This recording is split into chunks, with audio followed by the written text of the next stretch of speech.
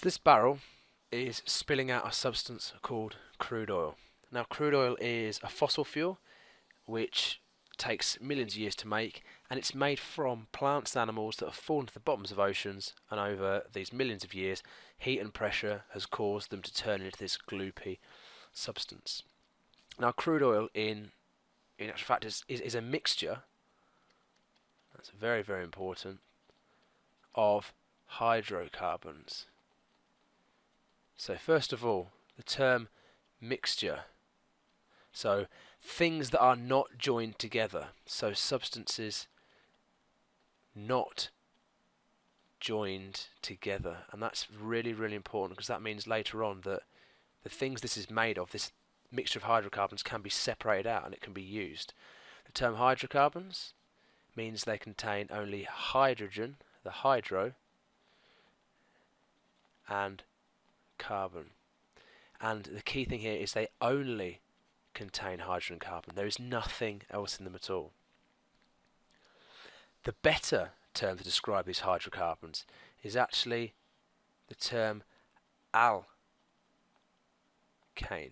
Now this is just a fancy chemistry word to describe a particular family of molecules that contain only carbon and hydrogen, but where there are only single bonds. So an example would be something like ethane, where we have only carbon and hydrogen, and we have only single bonds, and that's the very, very important thing.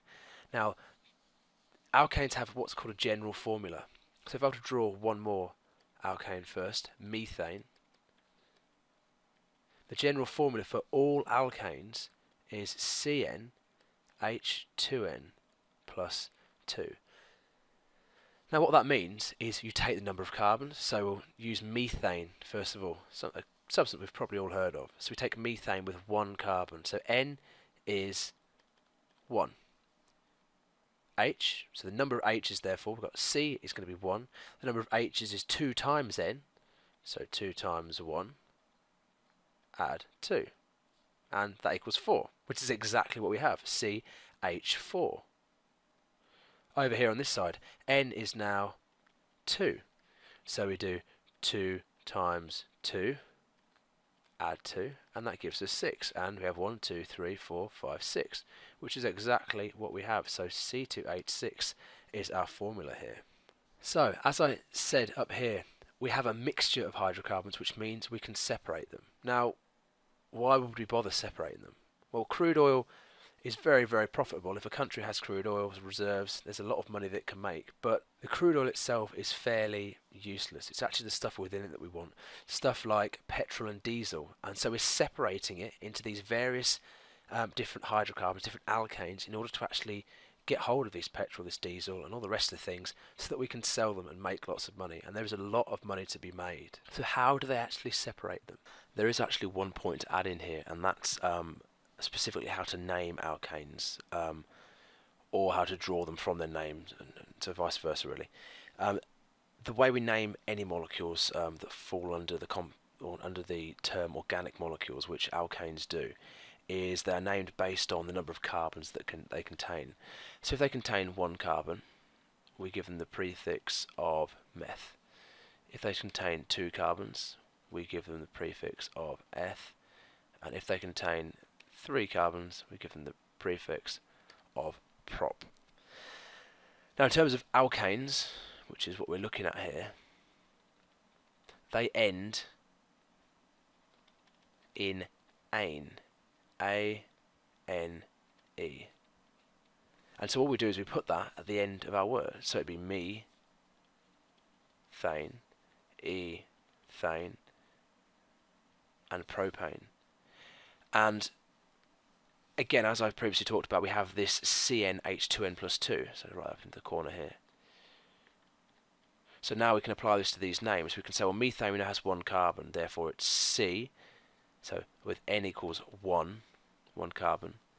2N, 2 times 1, add 2, which is going to give us 4.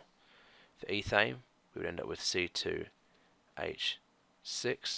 Propane, C3, double it, add 2, H8. And then we have to obviously fill in. This was the sort of the diagram showing the molecule of each one. Methane would be as such. Ethane would be like this. And finally propane like this with the 8 hydrogens attached. So we have methane then, meth giving us the 1 carbon here, the eth telling us we have 2, prop giving us the 3, with the ane dictating that we have an alkane because they end in this ane. So alkanes, if we start at a smaller alkanes this side, so we have small alkanes, and we're just moving across to large alkanes. What we find is that the smaller the alkane is, the lower its boiling point. So lower boiling point, abbreviated to BP. The larger it is, the higher its boiling point, BP again. The reason for that is that the smaller they are, the less strongly they're held onto those around them. It's the most simple way to think of that. And therefore the bigger they are, the more they stick to those around them due to the intermolecular forces between the molecules. So the bigger they are, the higher those intermolecular forces and the stronger they're held together, therefore the more energy that's required to actually separate them. The smaller they are, the less strongly they're held together by the intermolecular forces, and therefore the lower the energy required, lower the boiling point. So if our crude oil contains a range going right from small right up to large with varying boiling points, we can separate them. And the way we can do that is we can vaporize our crude oil, and if we put up a large tower, something that looks a bit like this,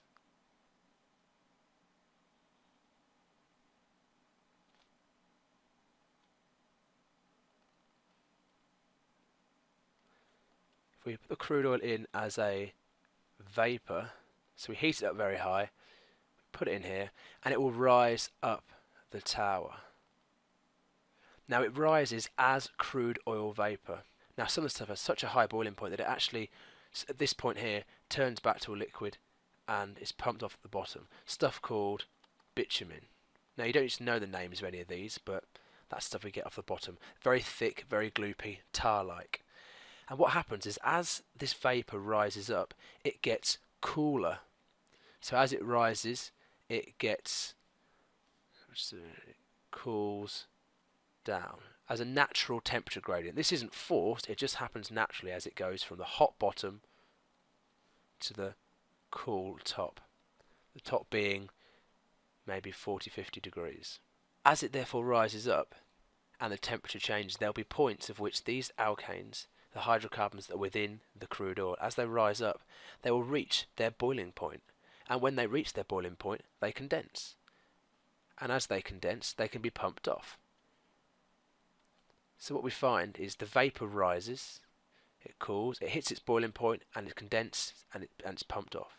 The rest of it rises up, a bit more condenses and is pumped off. The rest of it rises, a bit more condenses and is pumped off. And this keeps happening until you end up with a gaseous top fraction, which is sort of natural gas that comes off the top already as a gas. So this thing here is where this process of separation occurs. And actually this process, because we make these things here which are called fractions, we call this process of splitting fractional distillation. And that is this actual process of splitting the crude oil into its separate fractions, the separate parts. So once more, vapor enters, cools down as it rises. As it cools, the various fractions, the various hydrocarbons in here, will reach their boiling point. When they reach their boiling point, they are pumped off. And because there are different boiling points, it actually separates the crude oil into these various portions. The other thing to know is some general trends within this. So if I rub out this portion here, general trends as we go up the tower. So as we go up the tower, boiling point decreases.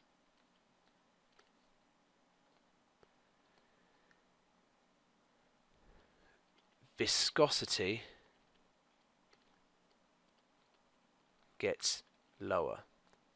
So they become less viscous. And what we mean by that is something like syrup is very viscous, it's very thick, very gloopy. Something like water isn't very viscous. And obviously going up to the top, something like a gas is not very viscous at all.